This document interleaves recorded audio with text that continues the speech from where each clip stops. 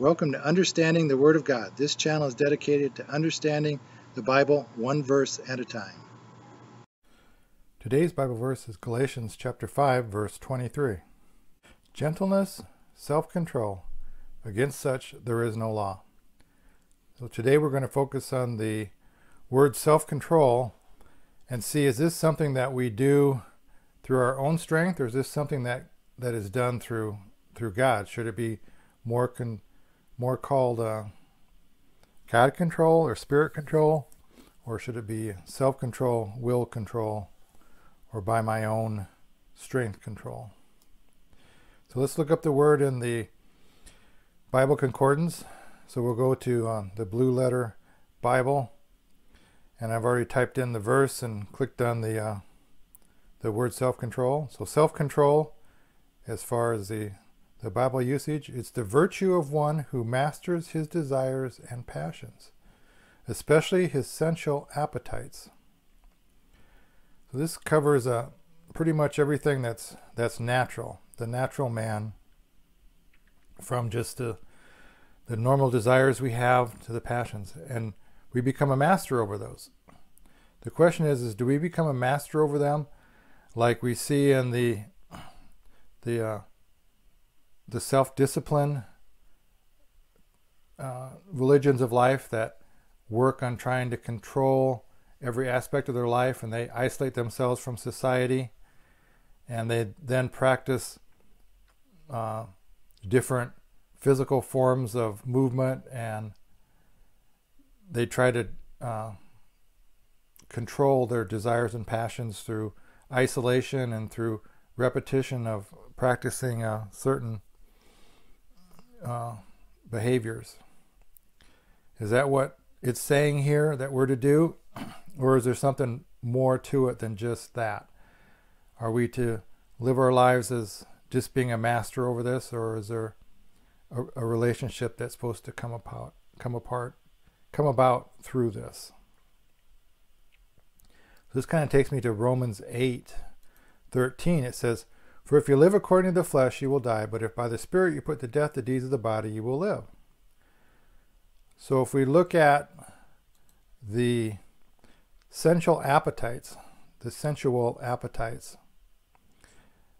to me those would relate a lot to the deeds of the body. And here it says it's by the Spirit we put to death the deeds of the body, and you will live. Mastering the deeds of the body through the Spirit is the way to walk in this life, so we're not fulfilling the desires of the flesh, which is described here in the definition of self-control. Your personal desires and passions and sensual appetites. So let's read Romans 8:13 again.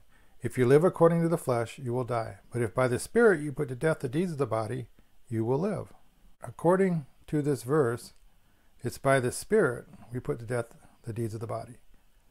It comes back to the question that I see continual through the scriptures is, how then do we live according to the Spirit?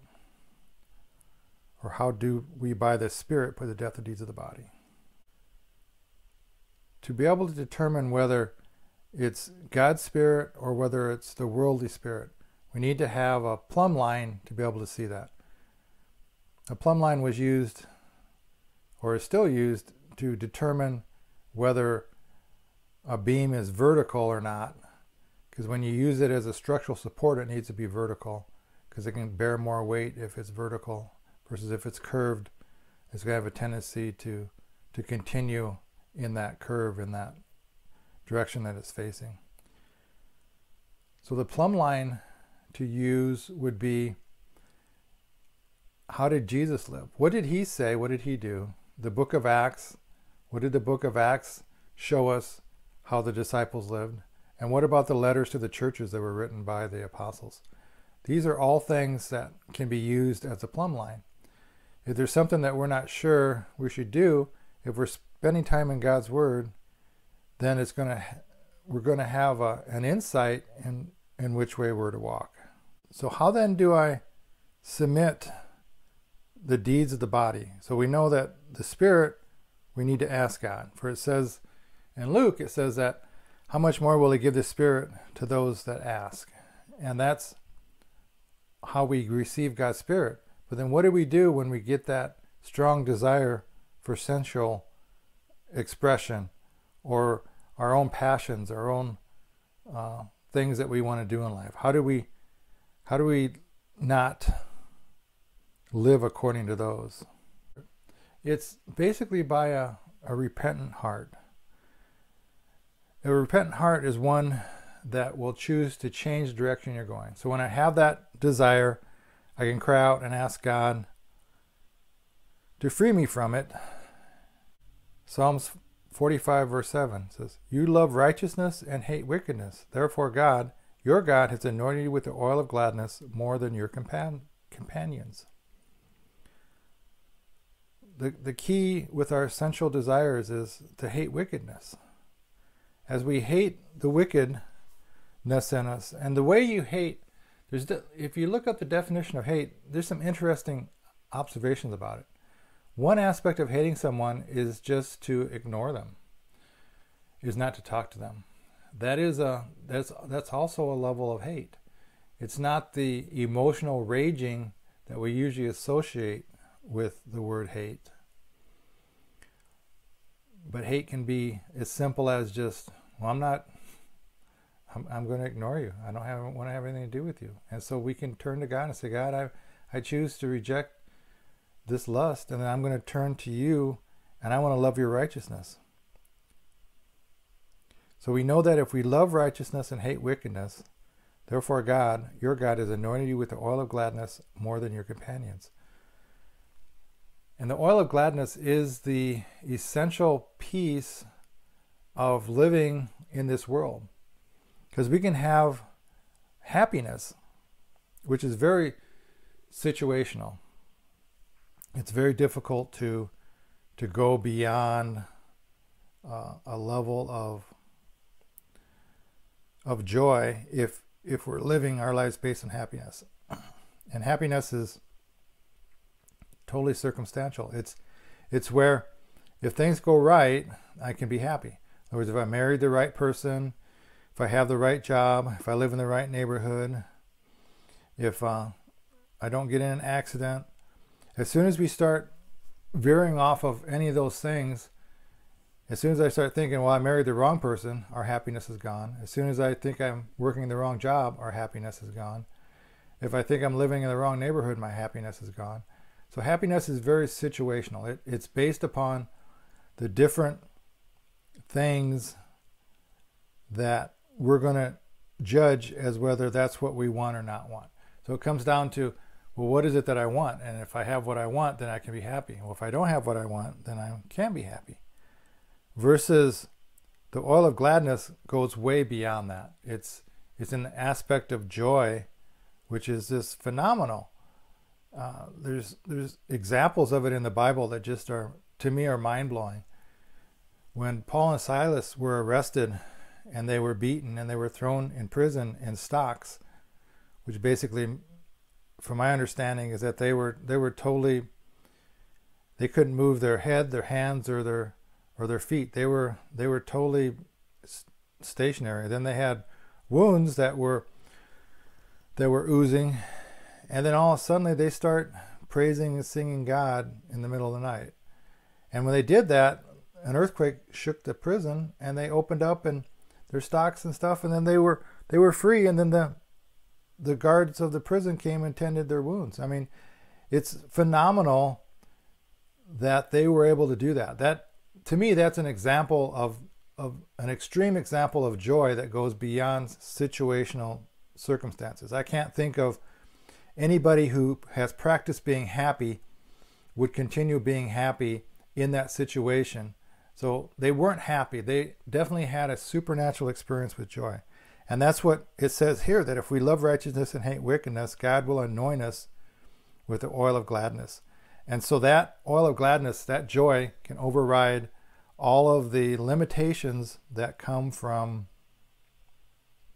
being just happy, because happy is a very limited emotion. The subject of righteousness.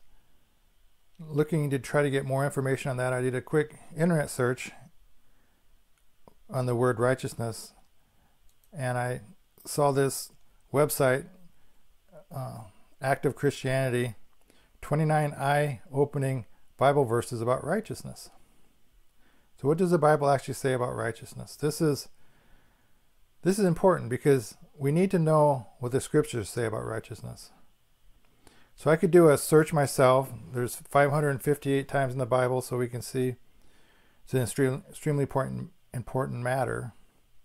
Here we've gathered together just 29 verses about righteousness and give a bit of a glimpse into God's thoughts about the topic. So let's look at these 29 verses and see how these verses can give us a direction on how to walk in God's righteousness. So righteousness is something God wants from us. So these Bible verses prove that we should be actively pursuing righteousness in our life. He has shown you, O man, what is good, and what does the Lord require of you, but to do justly, to love mercy, and walk humbly with your God. Micah 6:8. Do righteousness and justice is more acceptable to the Lord than sacrifice. Proverbs 21:3. So many times I've thought I need to give something up to be able to serve God. And here it's saying to do righteous and justice is more acceptable to the Lord than sacrifice. So we kind of get, times we can get off track thinking that, well, if I got to give something up, I got to give something up. Well, obviously there are times when we have to give things up. I mean, I need to give up my sensual passions and some of my desires and wants, but if it's just a sacrifice that I constantly come to God with just a sacrifice and I don't know what his righteousness and justice is, then I'm not actually doing the better of the two. Let's go on the next verse here. Whoever therefore breaks one of the least of these commandments and teaches men so shall be called least in the kingdom of heaven. But whoever does and teaches them shall be called great in the kingdom of heaven. For I say that unless your righteousness exceeds the righteousness of the scribes and Pharisees, you by no means enter the kingdom of heaven. Matthew 5, verses 19 through 20. This is another one of those verses that just, to me, it's so mind-blowing. Here you had the scribes and the Pharisees. The scribes wrote down all the scriptures. So they knew the scriptures. They knew about loving God first with all your heart, soul, mind, and strength, and love your neighbors yourself.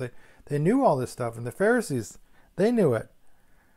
But for some reason, they were not capable of living it. They didn't understand God's righteousness. Let's go on the next verse. All scripture is given by inspiration of God and is profitable for doctrine, for reproof, or correction, for instruction in righteousness. 2 Timothy 3:16. The next verse.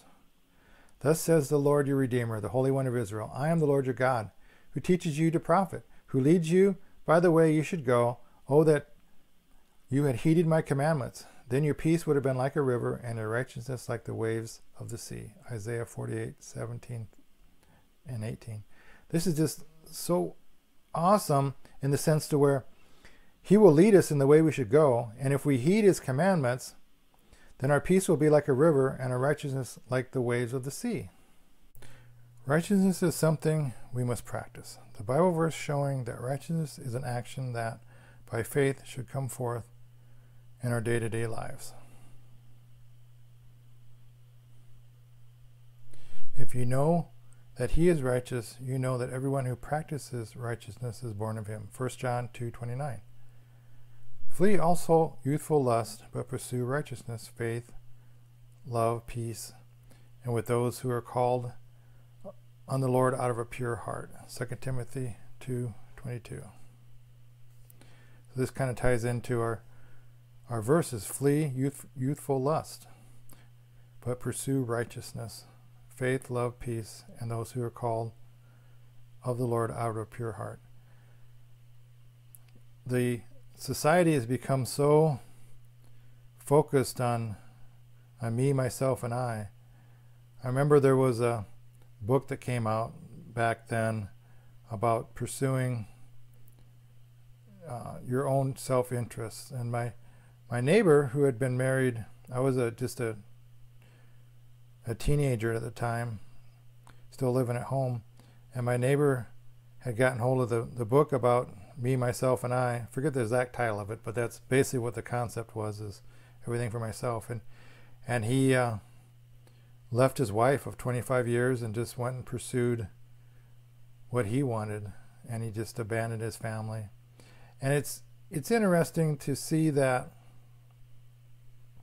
when we do spend our time sowing to our lust, we don't pursue righteousness, faith, love, peace. And we need to call on the Lord out of a pure heart. And we can't do that if our focus is on lust.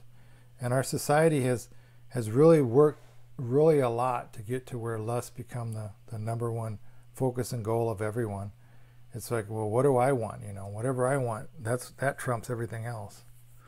But we should be letting righteousness, faith, love, and peace trump our youthful lust. Going on to the next verse. Let us be glad and rejoice and give him glory, for the marriage of the Lamb has come, and his wife has made herself ready. And to her it was granted to be arrayed in fine linen, clean and bright, for the fine linen is the righteous acts of the saints. Revelations 19, 7-8. This is really interesting. That when we do practice righteousness, which I believe comes through the power of the Holy Spirit, that we then will be clothed with this fine linen, the righteous acts of the saints. Do not present your members as instruments of unrighteousness to sin, but present yourself to God, being alive from the dead, and your members as instruments of righteousness to God. Romans 6:13. So the life from the dead is the life that we live in the Spirit. And the life of sin is a life that we live in opposition to God's righteousness. And having been set free from sin, we became slaves of righteousness. Romans 6:18. And that's just a really wonderful way to see it. In other words, if we're consumed by our natural passions and desires and wants and lust, we can become free from them. We can become free from these disobedient acts, and we can become slaves of righteousness, which then makes it so much easier doing righteousness when you're not. Because if you're a slave to sin, you can't do righteousness. And so if you become a slave of righteousness, then you can get free from sin.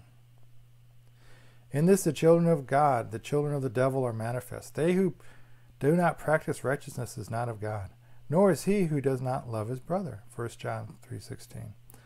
Yeah, 1 John is just, you can read that epistle over and over and over again. There's so much insight in there about loving and righteousness and the way to walk in this life. Then Peter opened his mouth and said, "In truth, I perceive that God shows no partiality, but in every nation whoever fears him and works righteousness is accepted by him." Acts 10:34-35. This is pretty awesome, is that up until this time, all the disciples that followed Jesus were all Jewish. The whole promise of Jesus coming was promised to the Jewish nation. And there's also comments throughout the writing of the prophets and stuff saying that he was going to be a savior of the whole world, but it didn't really. Those were kind of obscure and they weren't real common throughout the entire books of the Old Testament. So as we go forward here and we see the disciples are basically working with just the Jewish people, and then Peter gets his vision and says, "No, look, I've also included the Gentiles into the church of God." And so as we see here, it says that if we fear him and work righteousness, we'll be accepted by him. And that was Peter's declaration, is that he would accept anyone who feared God and worked righteousness, even if they were non-Jewish at the time. And then we come down to 1 Corinthians 15:34 is pretty awesome too. It says, "Awake to righteousness and do not sin.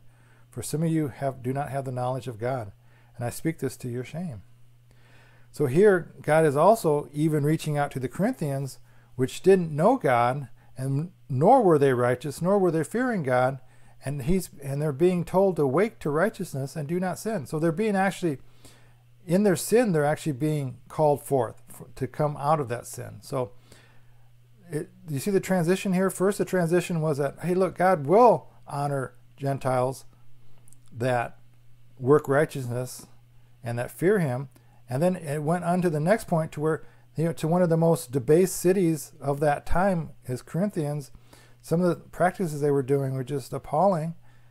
And here's God speaking to them saying, awake to righteousness and do not sin. For some of you have no knowledge of God. I speak this to your shame. So this is then also a direction to people that do have the knowledge of God, that we need to share that with the others that don't have the knowledge of God. And we come here to the next verse, teaching us that denying ungodliness and worldly lust, we should live soberly, righteously, and godly in this present age. Titus 2 chapter 2, verse 12. So here's another verse that kind of ties right into what we were talking about, the self-control. That we need to deny ungodliness, and worldly lust. And here it says righteousness is something that we can increase in. The more we practice righteousness and pursue it, the greater our righteousness will be, as these Bible verses show. It says, blessed are those who hunger and thirst for righteousness, for they shall be filled. Matthew 5:6. And if we don't have any hunger for God's righteousness, how do we get it? I mean, this is a very compelling thing that we need to do as believers. If you're a believer and you have no hunger for righteousness, your faith is in danger. You're walking into an area that could just you could easily be swept away by the influence of the world, and we don't want to be swept away by the influence of the world. One way I find to increase righteousness is to find believers that are working towards being righteous. It's like that in anything we pursue. If we are pursuing any subject, if I want to learn how to repair a car, I'm going to get with people that know how to repair cars. Or if I want to learn how to garden, I'm going to get with people that are gardening. Any subject that we want to become proficient in, if we get around people that are doing it, then they can become proficient in it. And the same thing with righteousness. If I have no desire for righteousness, is it because I'm isolated myself from the body of believers? Have I isolated myself from God's word? Have I isolated myself from people that teach God's word? Have I isolated myself from doing acts of righteousness? So there's a lot of different ways that we can begin to work to try to stir up that flame within us to where we can desire righteousness again. And have we sinned and we feel rejected of God? Rejection is probably one of the biggest tools that the enemy likes to use to tell us that we can't walk in God's righteousness. But we can by simply repenting and asking him. If I've sinned, and it doesn't matter what the sin was, I can still repent and ask God for forgiveness and to teach me to walk in righteousness so I don't continue to sin. Because the most disheartening thing in the world is to choose to be a believer and start following after God and find that all we do is we're still just living after the flesh. And we realize that we're just breaking his commands one after another. But through his work of his Spirit, he can begin to teach us and change us and take us from the brokenness that we have in our life to fulfilling relationship with him. As it says in Proverbs chapter 4, verse 18, but the path of the just is like a shining sun that shines ever brighter unto the perfect day. And that's what God does, is that when we take this path of righteousness, it's like there's just more and more light that comes into our lives. It says, do you not know that whom you present yourselves slaves to obey, you are that one slave to whom you obey, whether of sin leading to death or of obedience leading to righteousness. Romans 6:16. Now may he who supplies seed to the sower and bread for food supply and multiply your seed you have sown, and increase the fruits of your righteousness. 2 Corinthians 9, verses 10. And this is 2 Corinthians verses where we saw the verse in 1 Corinthians where they were being told that they didn't even know God. And now here they're being told that God is supplying the seed to the sower and bread for food, and supply and multiply the seeds you have sown and increase your fruits of righteousness. So there again, you can come out of a totally debased, godless, self-centered, happy-based society to something that is just full of God's righteousness, and it can even increase. If the Corinthians can do it, I'm feeling that we can do it too. So the results of righteousness. These Bible verses show the tremendous outcome that we can experience when we pursue righteousness. Benefits for now and for eternity. It said, blessings are on the head of the righteous. The memory of the righteous is blessed. The mouth of the righteous is a well of life. But the righteous has an everlasting foundation. Verses are found in Proverbs. Therefore do not worry, saying, what shall we eat? What shall we drink? What shall we wear? After all these things the Gentiles seek. For your heavenly Father knows that you have need of all these things. But seek first the kingdom of God and his righteousness, and all these things shall be added to you. Matthew chapter 6, verses 31 through 33. Then righteousness will shine forth as the sun in the kingdom of their Father. He who has ears to hear, let him hear. Matthew 13:43. The works of righteousness will be peace, and the effects of righteousness, quietness and assurance forever. Isaiah 32, verse 17. And these will go away into everlasting punishment, but the righteousness into eternal life. Matthew 25:46. You have loved righteousness and hated lawlessness. Therefore God, your God, has appointed you with the oil of gladness more than your companions. Hebrews 1:9. So here's the verse that we had read in the Psalms is being repeated here in Hebrews 1:9. So this is when something's repeated, I think it even has more significance than when something's stated one time. It says, for you have loved righteousness and hated lawlessness. Therefore God, your God, has appointed you with the oil of gladness more than your companions. And this lawlessness is basically where we just choose to do whatever we want, whatever we feel like, whenever we feel like it. And God's righteousness has direction, guidance, help, it's so much better than just living after the passions of the moment. I have fought the good fight. I have finished the race. I have kept the faith. Finally, there's laid up for me a crown of righteousness, which the Lord, the righteous judge, will give me on that day. And not only to me, but also to all those who love his appearing. 2 Timothy chapter 4, verses 7 and 8. So here's the end result of a righteous life. We receive an eternity, we get to get into heaven, and not only do we get into heaven, but we get a crown of righteousness, which God will give us, for he's a righteous judge. And here's some other verses about righteousness to inspire us and to be able to pursue and practice righteousness daily. Your throne, O God, is forever and ever. A scepter of righteousness is the scepter of your kingdom. Hebrews 1:8. And be found of him, not having my own righteousness, which is of the law, but that which is through faith in Christ, the righteousness which is from God by faith. Philippians 3:9. For the kingdom of God is not eating and drinking, but righteousness, peace, and joy in the Holy Spirit. Romans 14, verse 17. Stand therefore, having girded your waist with truth, having put on the breastplate of righteousness. Ephesians 6:14. So if this collection of Bible verses about righteousness inspired you, you may be interested in reading more on our topic page about righteousness or in the following selected articles. So I'll put a link to this website in my comment section, and you can go continue to look into more of the topics they have on righteousness. They got righteousness and investment with incredible long-term results. What does God want from me? So these scriptures are taken from the New King James Version. So we want to just thank God for his instructions, for his words, for his teaching, that we can basically come to the point where it says in Galatians, gentleness, self-control, is such, against such there is no law. That we can live a life of self-control, one that is in union and in fellowship with God.